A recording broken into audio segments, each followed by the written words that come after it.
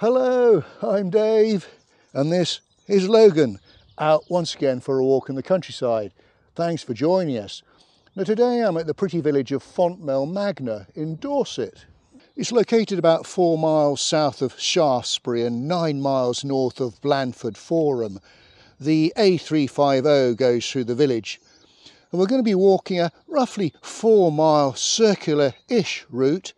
We'll start off by exploring this quite delightful village and then head east, initially following the course of the Collier's Brook up to the Fontmell Down Nature Reserve. We'll have a quick exploration around Fontmell Wood, looking for some boundary stones, and then we'll head back west around Longcombe Bottom and back to the village. Now I'm filming in the middle of April. It is a glorious spring day. The sun is out. Bit of blue sky, a little bit of wind, but it should be perfect conditions for walking. Do come along with us. Well, we'll begin the walk with a little wander through the village, starting at the northern end. You can probably just see behind me the old war memorial. And if you look on a 1901 map, there was once a maypole here in the village. And indeed, I did find a very old picture that showed the maypole. Unfortunately, that's now long gone. And just opposite the war memorial is the Fontmell village shop and post office. And just to the left of the village stalls is the old Methodist chapel, originally built in 1796 and made much larger in 1831. And I think it's one of the oldest functioning Methodist chapels in Dorset. Not 100% sure. Well, this is Watermill Cottage. And there used to be a water wheel here that drove machinery through a series of crankshafts to the old dairy across the road, which you can see there. Well, that's Moore's Farm, which dates from 1787. And I can hear the water gushing over the edge of what must be the old mill pond. You can get a much better view of the mill pond itself from the churchyard, which is on higher ground. But if I just walk over, I might just be able to see the top of it over the wall here, yeah. And then just opposite Watermill Cottage there is, well, the Fontmell Brook, a couple of ducks there. The village name Font means spring, and mole is bare hill, and there's loads of springs around here, and I think the brook eventually feeds into the River Stour. Well, let me tell you a little bit about the history of the village. Now, Sir Frederick Treves, in his 1906 book Highways and Byways in Dorset, described it as, and I quote, "The beautiful village of Fontmell Magna. It lies in a hollow by the side of Fontmell Brook, and it is as pretty a spot as old cottages, old gardens and old orchards can make it." Now, the village was actually owned by Shaftesbury Abbey from 870 AD right up to the dissolution of monasteries in the 16th century. And at the time of the Domesday Book, there were 3 water mills here.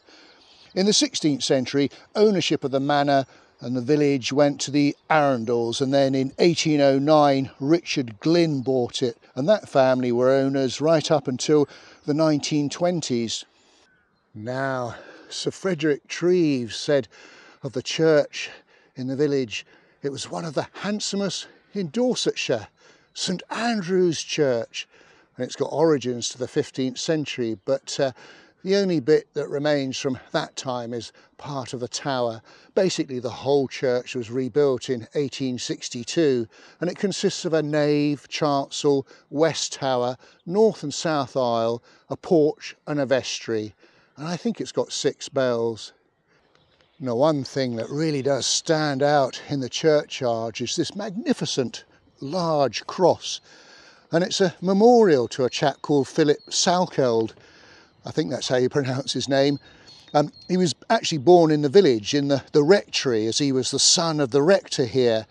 And he was a lieutenant in the Bengal Engineers, the Bengal Army, during the Indian Mutiny. And he was actually awarded a Victoria Cross as a result of him showing bravery in desperate duty of blowing up the Kashmir gate of the fortress of Delhi in India in broad daylight under a heavy fire of musketry on the morning of the 14th of September 1857. And he was badly wounded, actually had his thigh broken and his arm was shattered by a bullet. His arm was then amputated, but unfortunately he died from his wounds a few days later on the 10th of October 1857. He was only 26. I think he was actually buried at the cemetery in Delhi. Well, we'll have a little peep inside. There are some folk doing some cleaning, the annual spring clean of the church, I've been told. So we've got the church font down here on the left. There's the tower, beautiful stained glass window. Getting a really good view of it in the sunshine. And then just over here looks like there's a second font over on the side of the nave over there. And, well, you can never have too many fonts in a church. The third font, and this is the oldest one, as you can see, there's a little sign there that says it was from the original Saxon church. And a quite magnificent pulpit there, looks as though it's made of marble. And I love the little door behind. I just made my way into the chancel, and there's the organ on the left-hand side, and another quite splendid stained glass window above the altar. I guess that must be the Last Supper. And then look at the altar. I've not seen one quite like that. It's sort of lit underneath with, looks like some lilies and ferns. Very pretty.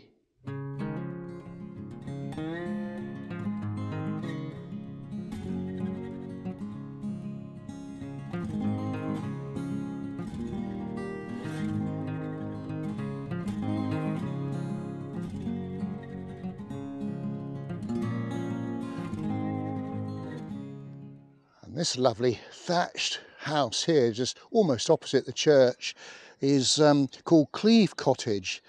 And I think it was the old bakery with a lovely little thatched porch by the looks of things.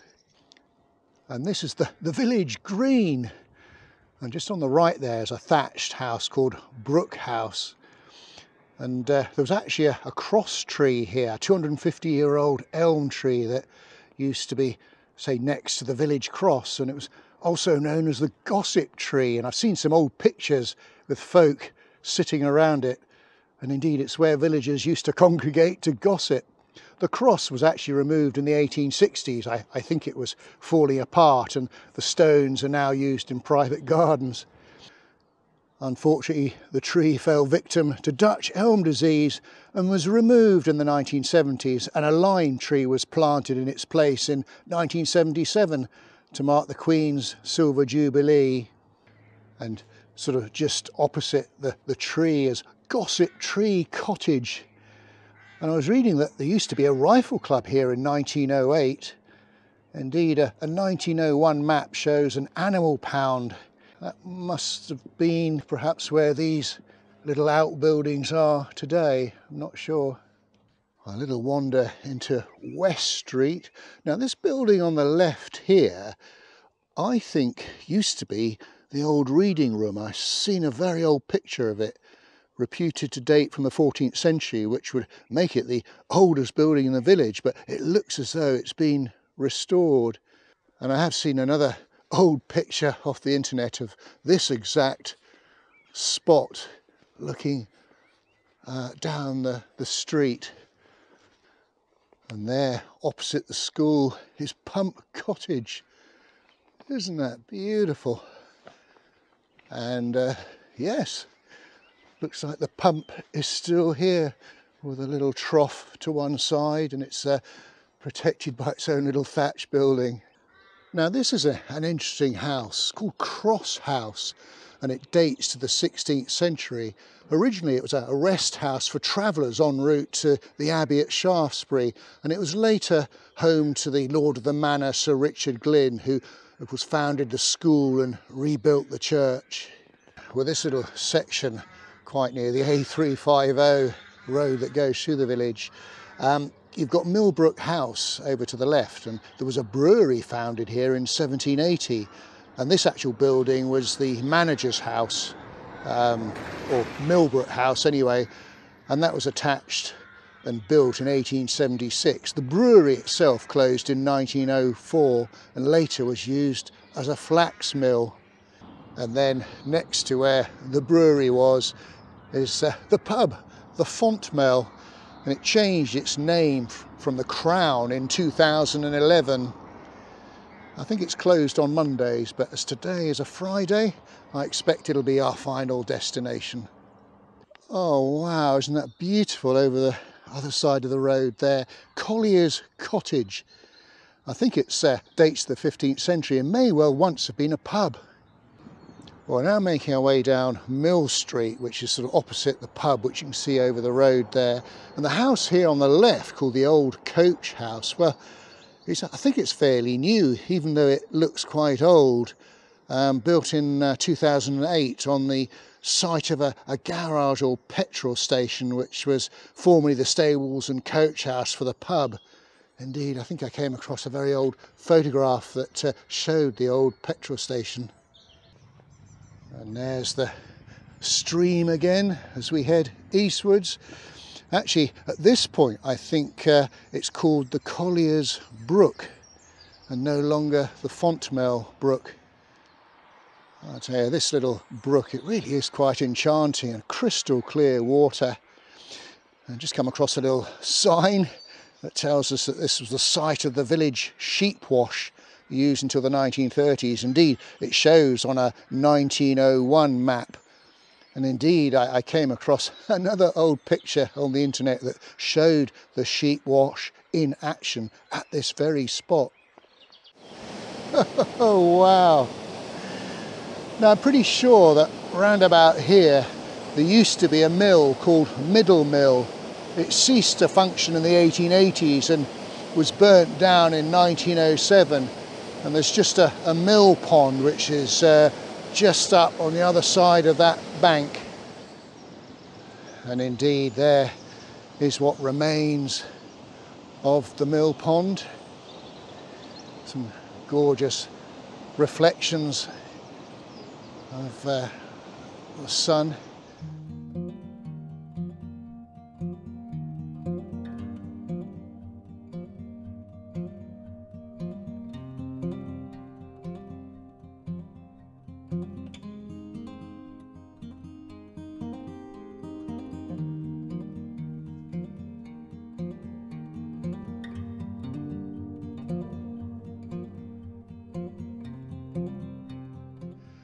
Well, we're shortly going to be entering the Fontmell Down Nature Reserve, so we're gradually heading uphill. I thought I'd just do a little pit stop to look at the view, and that is sort of Fontmell Down along the top there, the ridge, and then you've got this beautiful valley down below. So we're going to make our way, say, uphill towards that ridge at the top where those trees are.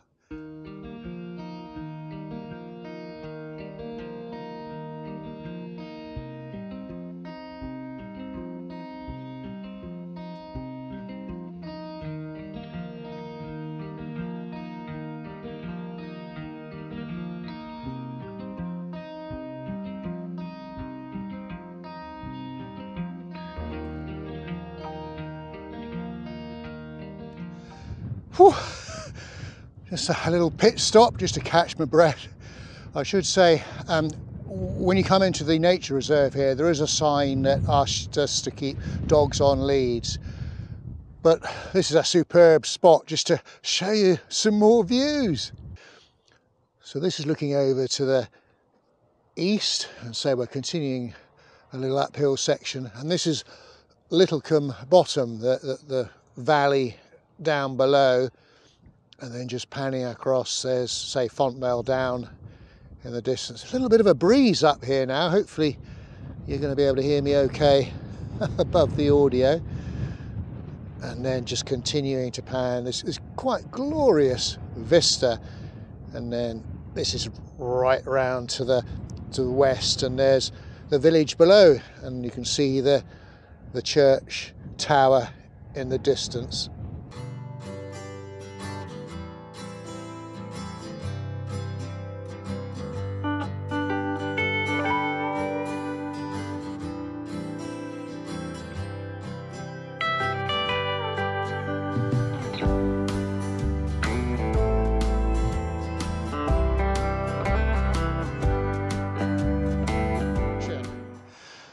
Well, a little update on the route. I've come out of the nature reserve and just going to cross a little road that's going to take me into Fontmell Wood, and I need to keep my eyes peeled for a boundary stone.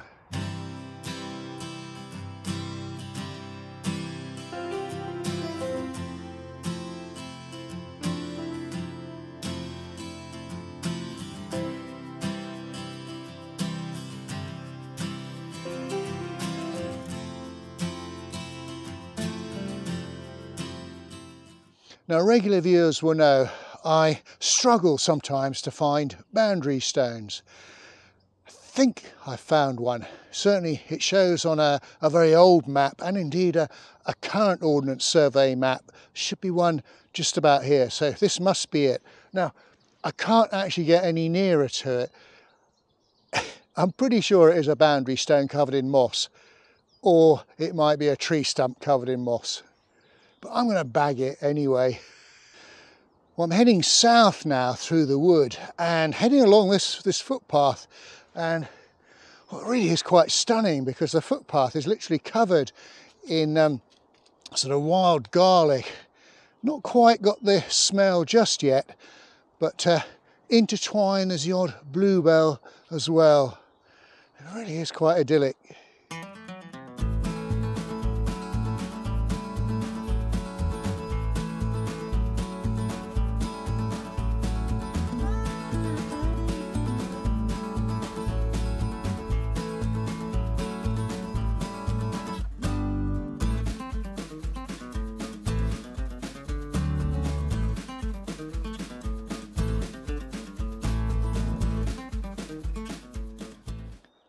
I absolutely love this track and path through these woods. Look at the bluebells here on the side. They really are beginning to come into their own now, especially as we've got some spring sunshine at last. Another little update on the route. We've now left Fontmell Wood. As we've been sort of heading along this track, I've been able to make out from time to time a bit of an old bank or dike. And indeed there are a couple of sections of old dike known as the Tennerley Ditch. The eastern section's about 320 metres long. The bank's about 6 metres wide and just under a metre high, with a ditch on the north side. The western section is about 190 metres long, and the bank's a bit wider then. It's about 8 metres wide and again about a metre high. And basically they're Middle Bronze Age and probably just territorial boundaries. Well, I've just come across a little bit of open area, a perfect place for some Whippet zoomies, but not too many. Cue the music.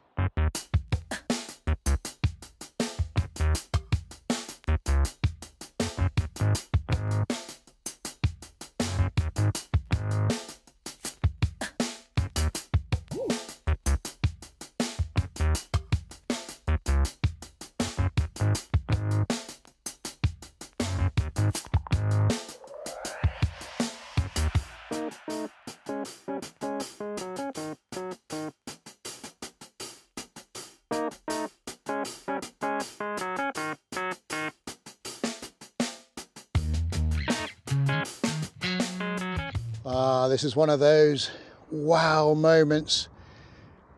Views across a beautiful Dorset countryside. There's Fontmell Magna down in the valley there, very much on the homeward leg now, or just in front of me. Look at the colour of that glorious yellow gorse, and I can almost smell that sort of almond aroma which you get this time of year.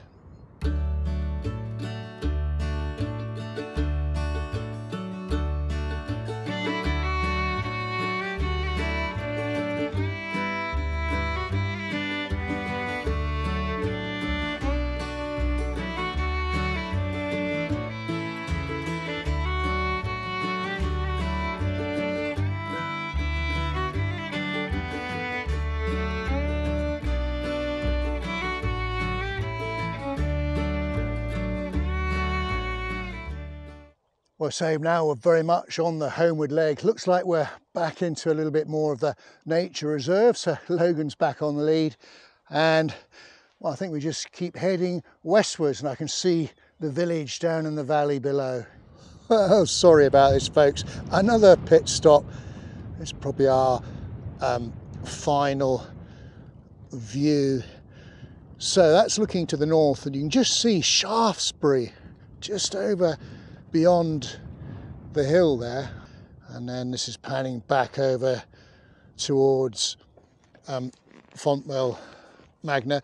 Now, the rather impressive brick building down in the valley is well, what was the old rectory. It was a rectory in the 17th century, and that was then demolished in 1870 and a new one built in 1871, and it was still used by the clergy until it was sold in 1954 when it was renamed Fontmell House.